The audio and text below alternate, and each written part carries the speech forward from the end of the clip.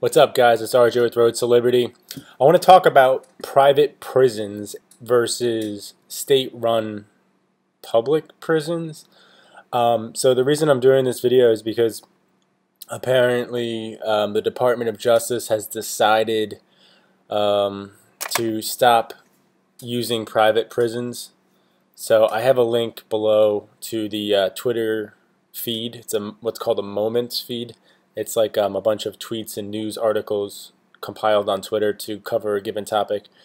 But so just to clarify, this doesn't mean that all private prisons are being taken over by the state or that they're being shut down or anything like that.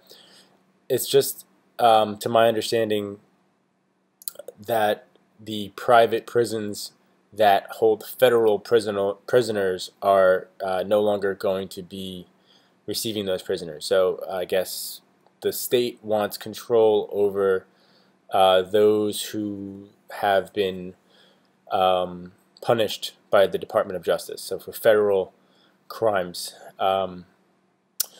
So you're going to see in the Twitter Moments feed that I linked that there's a couple of screenshots of private prison companies that specialize in offering quote-unquote private prison services. You're going to see their stocks are more or less plummeting right now. The time of recording this video is the end of August 2016. This is when this decision has been ruled by the Department of Justice.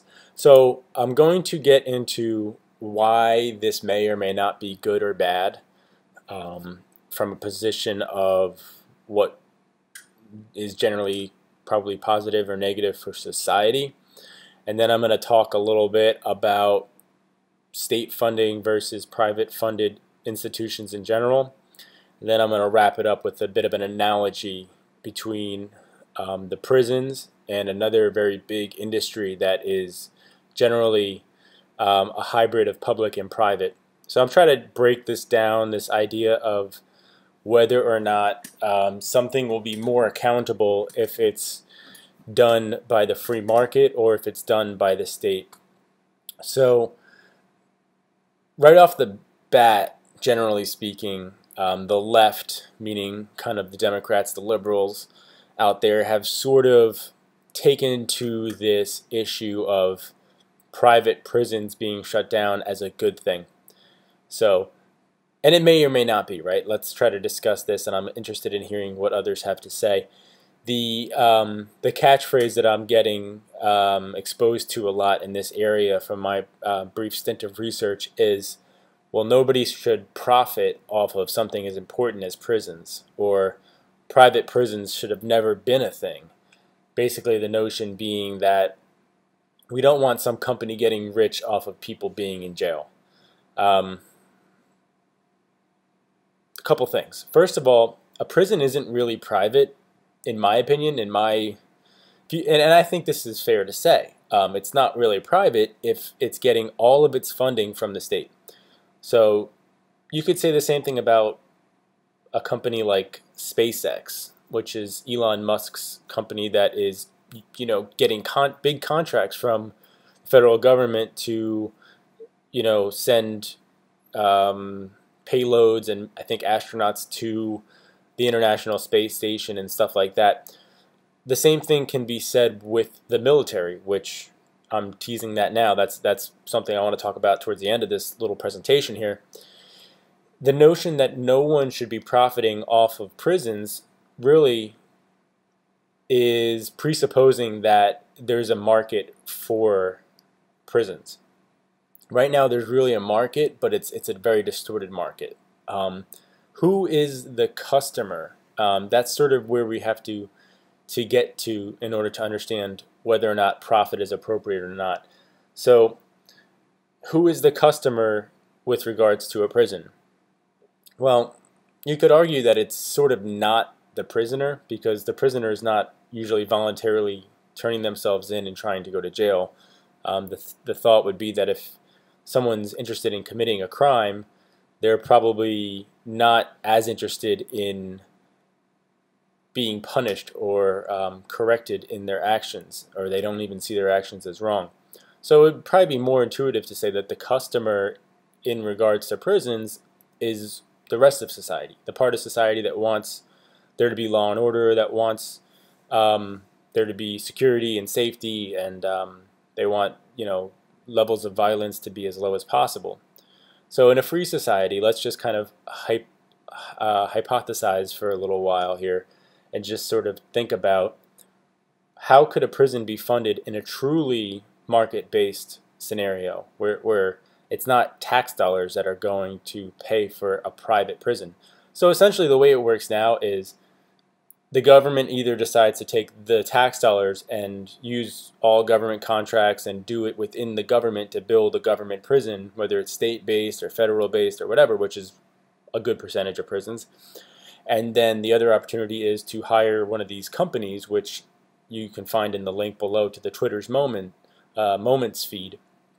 I don't have them top of mind here. It's not too relevant as to what the name of the companies are, but to actually hire these private prison companies that basically, it's not as if you or I or Walmart or anyone else, any other entities are paying for the construction of prisons and hiring these companies. These companies are dealing only in state contracts. So the customer is essentially the state. Now, a statist or someone who advocates for bigger government might say, well, look, we need the government, and the government's actually representing our best interest. They're using our tax dollars to fund prisons, and they want the prisons to be effective. They want them to be secure. They want them to be somewhat considerate to the needs of the actual prisoners. We want them to be effective in all the ways that a prison should be effective. Well, okay, you could take that at face value and go so far with that. When you talk about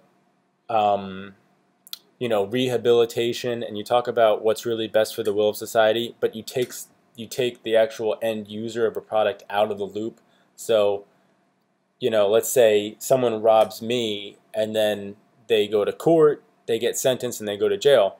Well, in today's system, I'm not part of that discussion. The judge decides what happens to that prisoner, and then they're paying their debt to society, when really I was the one that was harmed. So you could say in a free society, maybe I would have a say in that. Well, I would say, look, I don't care how long this person goes to jail as long as they pay for the thing they stole, or pay for the thing they stole plus some extra amount for my hassle of having to chase them down, and maybe the anguish or trauma or whatever it may have caused me in some way, shape, or form. So you could argue that in a free society there'd be a little bit more incentive to not only rehabilitate prisoners, but to keep the amount of people going to jail at a minimum.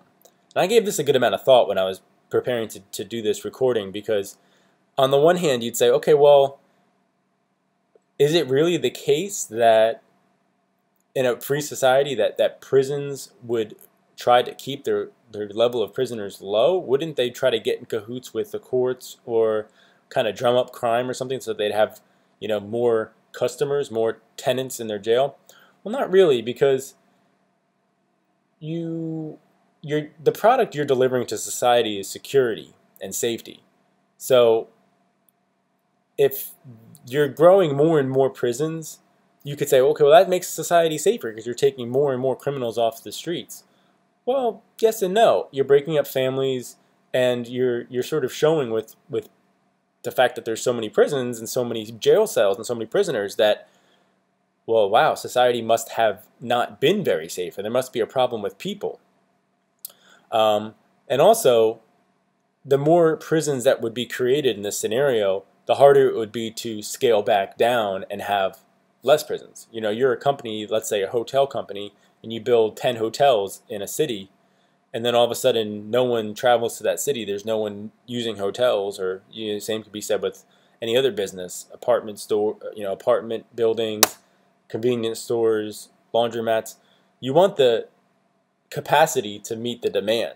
The supply and the demand have to meet in a way that the market can sustain the supplier and not outpace demand. You don't want there to be 10 wash machines and 100 people lined up trying to wash their clothes at a laundromat. The laundromat would say, wow, this isn't just a spike. We could be making more money.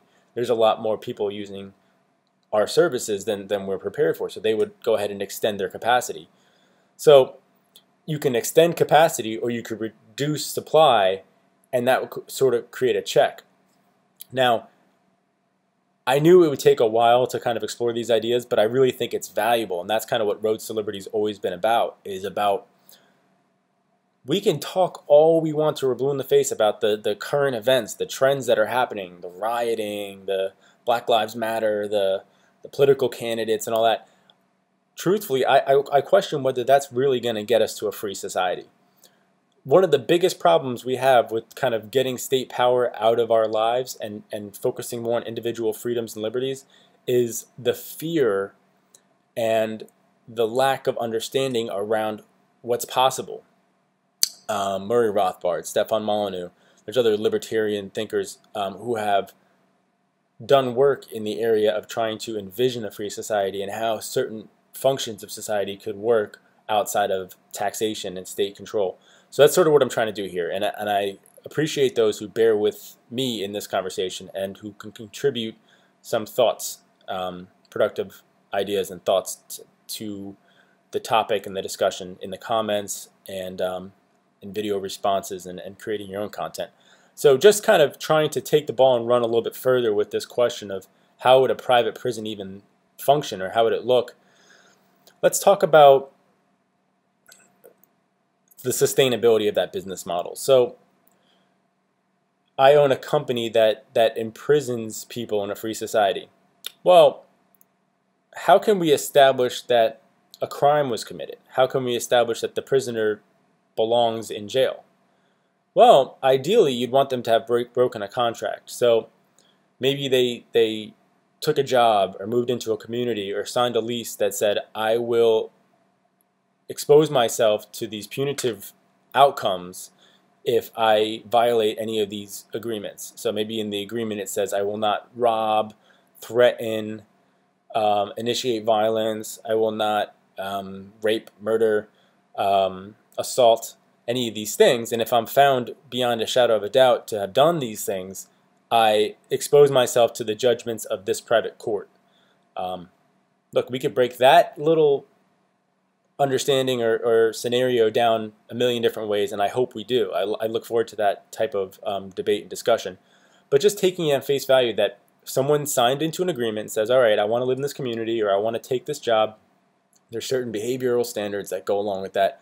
So I will expose myself to the judgment of this court, the State Farm, or the Allstate, or the, well, they shouldn't have the word state in them, but, you know, the ABC Mutual Court of wherever, whatever.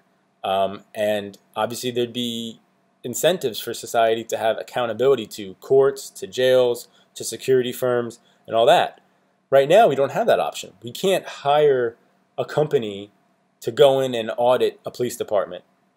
They're internally audited. They're internally managed. The same thing for prisons. So going back to the topic of this video, and it's a bit more in-depth and trickier than I think a lot of viewers are going to be willing to submit themselves to, and that's okay. Not all my videos are designed to get a ton of views or to be super popular and get shared all over the place. In fact, I could care less if any of them do. That's actually not true. I want them to be less so for my own ego and more so for the fact that that would be a sign that I was providing value and helping move this discussion forward. But not everyone's ready for this discussion. Some people are just worried about whether they're going to vote for the left or the right candidate, or the lesser of two evils. So back on topic here. We'd think that in a free society, it's not about filling up as many prisons as possible, because you're going to be charging the rest of society for that. And they're going to start to raise an eyebrow and say, wait a second, are you taking advantage of us? Are you putting more of our people in prison than is necessary? Are these people all really a risk to society? Are you holding them longer than is really necessary? Why are we paying all this for these prisoners? You know, if I signed up for a mutual insurance company or whatever, and part of my premium went towards prisons or went towards courts, I would have a vested interest in making sure that those courts and prisons and security firms and all that were not wasting my resources. So that means keeping their costs down. they can make a profit. I have no problem with the prison company or court company. In fact, that's what I want. So in a sense, this is where we get back to the main kind of core of the issue, with liberals getting very excited about the Department of Justice choosing not to use private prisons. It's like, oh good, we don't want people to profit off of jails. Well, forget about profit for a second. Don't we want there to be a real market mechanism in place? Don't we want the supply of jails to match the demand for jails? Meaning, don't we want to make sure that we're not putting more people in jail than is desired? Just because the state's paying for the jail, they're still using our tax dollars. They're still creating debt or whatever to pay for prisons. So if they're making the choices there, and it's not profit per se, it's still an industry. They still hire jail wardens. They still have CEOs or directors, whatever. They don't call them CEOs. They have directors, or they have program managers of private prisons and stuff, and they're federal employees. So there's still a huge market. There's still people gaining from jails. And we want to make sure that those individuals, those groups, those powers that be aren't getting undue influence or undue power or undue amounts of our resources, tax dollar-wise or otherwise, to be incarcerating our fellow brothers and sisters, fathers and mothers and children. So the thing I would caution liberals in this regard, if there's liberals watching and you agree with this privatization of prisons, first of all, are you sure that that's going to be the most accountable way to have the right people behind bars and none of the wrong people behind bars? Also, when it comes to victimless crimes like the drug war, do we want the state having the only influence there, or do we think that the market would be better? I personally think that there's more people in society that don't want to put drug users behind bars, whereas I think there's a smaller percentage of individuals in the government apparatus that have the same wishes. I think there's more government people that want to see victimless criminals, quote unquote, people who have been caught with drugs on their person or using drugs or selling drugs. I think there's more people in the government apparatus that want to spend your money and my money on putting these people behind bars, taking them away from their families. Yeah, okay, is there less drugs on the street? Not really, because there's the next in command that's going to step up and take over where that other drug dealer came out of the system. Anyway, I'm not doing this video about drugs. So one last thing I'll address here is the military. Let's think about this, right? Do we really want private companies making money off of war? Well, that's what we have.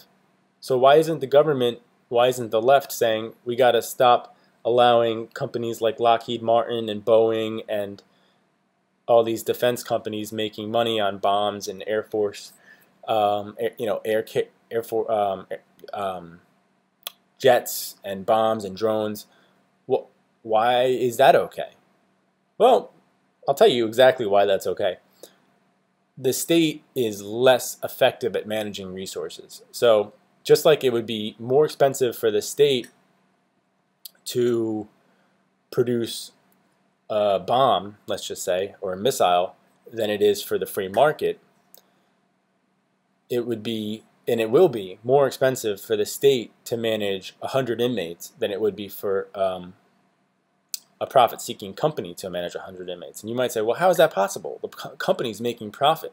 The state's just trying to break even.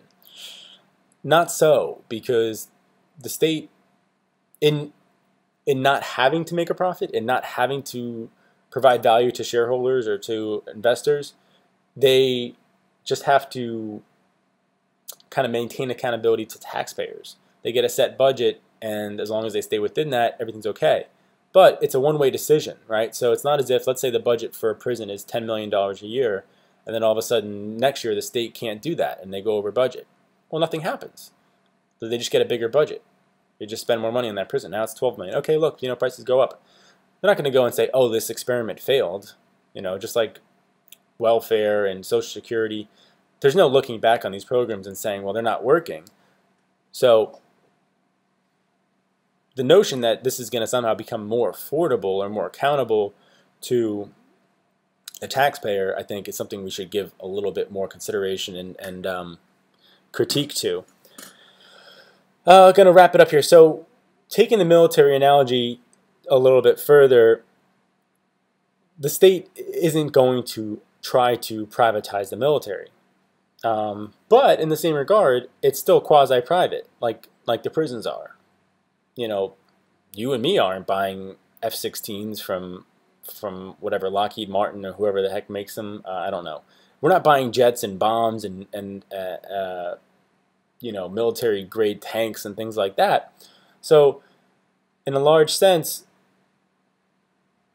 the military is already sort of privatized in the sense that prisons were, but it'll never be to the point where people aren't profiting off of it, and that's it's a tricky thing. It really is, because in some sense, when the state takes something over, they do it less effectively, and therefore they can't grow it as well.